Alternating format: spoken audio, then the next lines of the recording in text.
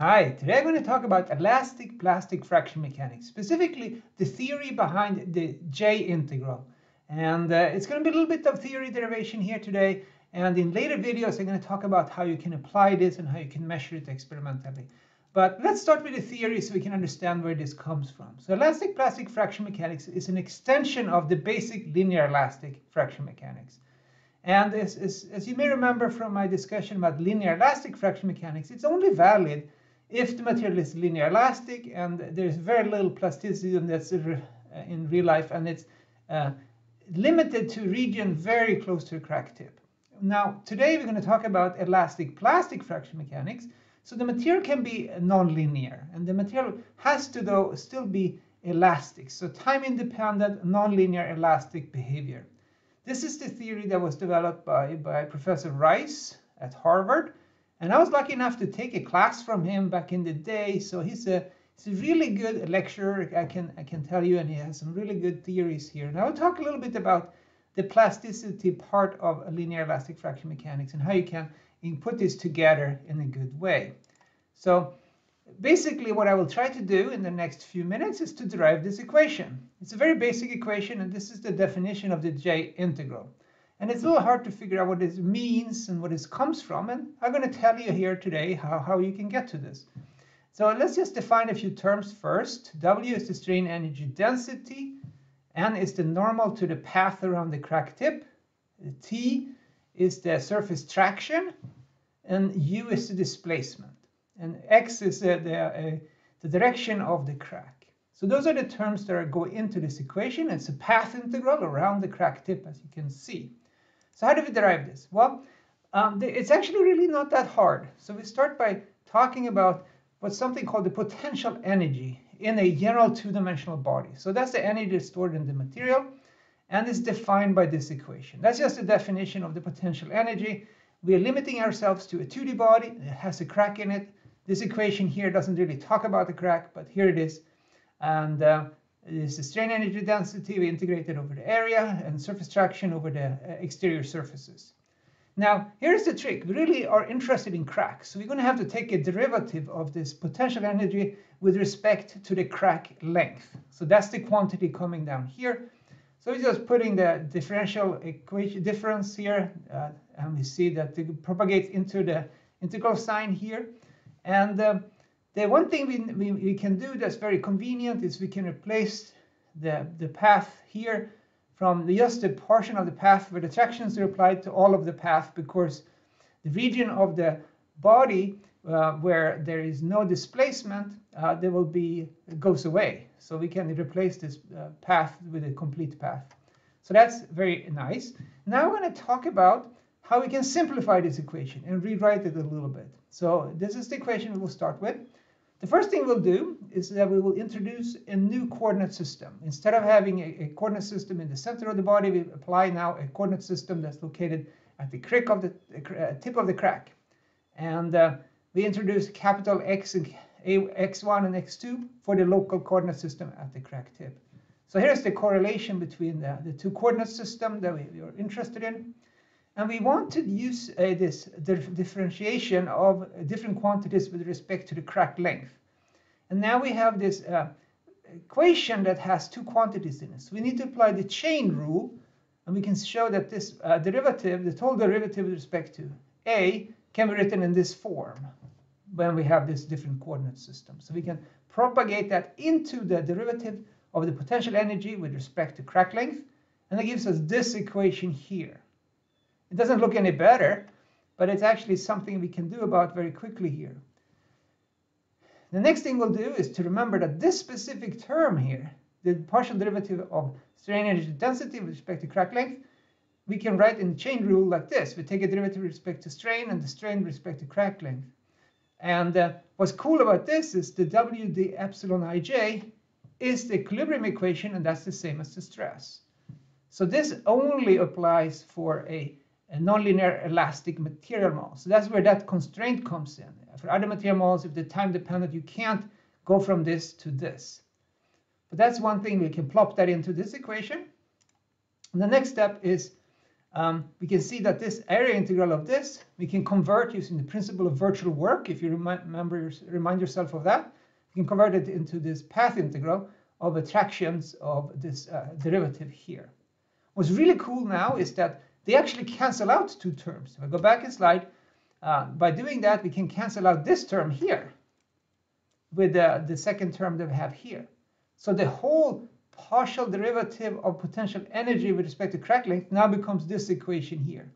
It's a little bit inconvenient, this equation, because it's an integral over the area, and here's a term that's an integral over a path. So we're going to apply the divergence theorem, as you can see here, if you don't recall it. And then we can convert this from an area integral to a path integral, and that gives us exactly the answer we're after. So that's what Rice did. He came up with a J integral as a path integral of this kind, and that's the derivation of the J integral from scratch. So it's not that hard, and if you go through this carefully, you will probably see every step of the way. So to summarize some of the observations here, that the J integral is equal to the energy release rate. So the change of energy as the crack growth. And this applies to nonlinear elastic materials, but it can also apply to plasticity as long as you have no unloading. Because if you don't do any unloading, you can't distinguish between a nonlinear elastic and an elastic plastic response. This is an energy-based condition. And you can also think of it, if you sort of think about it, what does this mean? The energy is sort of, potential energy is changing as the crack growth. That energy can be thought of as the energy that flows into the crack tip. And that's what's driving the crack to grow.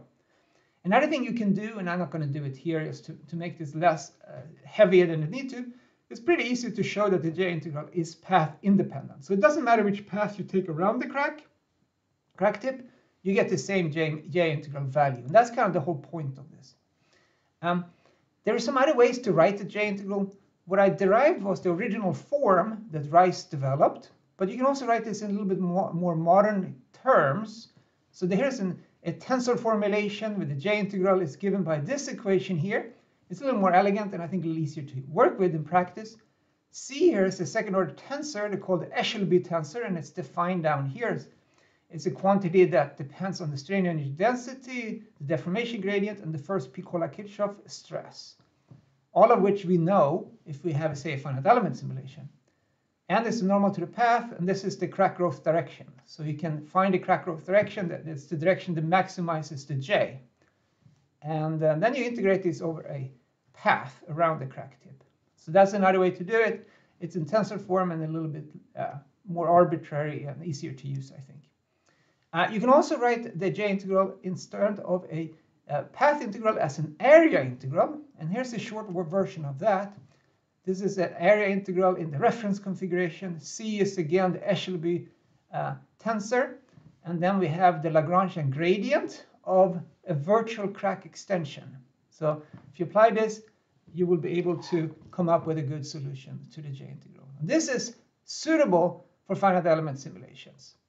Now, let's move over to stresses and strains. It can be shown that if you have a very specific material model in mind, and the one I'm going to pick here is the Romberg-Osgood material model. That has this form to it in the 1D case. So strain is a linear portion, and then it's a nonlinear portion to the strain as a function of stress.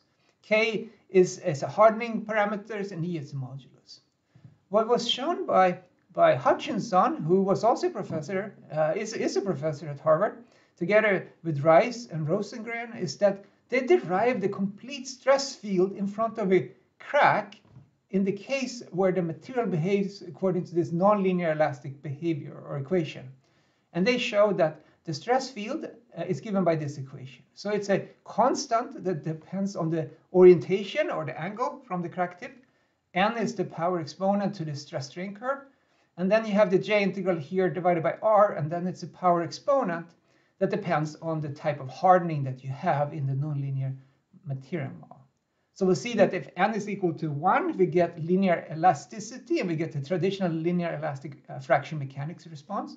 We'll see also that the J integral has the very similar behavior or setup here as in linear elastic fraction mechanics, where we have stress proportional to K1 in that way. We'll see that in this case, stresses and strains will go to infinity as r goes to 0, but in real life that doesn't happen, of course, because of crack tip blunting. But the same argument as I used for linear elastic fraction mechanics is that this idea of J integral is still valid even if you reach a plasticity or permanent deformation state really close to the crack tip, as long as the surrounding material behaves according to the theory. And that's typically what the case is. So to summarize all of this, the theory for the J integral is actually pretty easy to understand once you go through the derivation. It's an extension of linear elastic fraction mechanics, and it is better suited for polymers, because polymers are not linear elastic in most cases. They can be described as non-linear elastic, perhaps, not linear elastic. Typically there is more to them, but it's a better approximation, at least, of the response.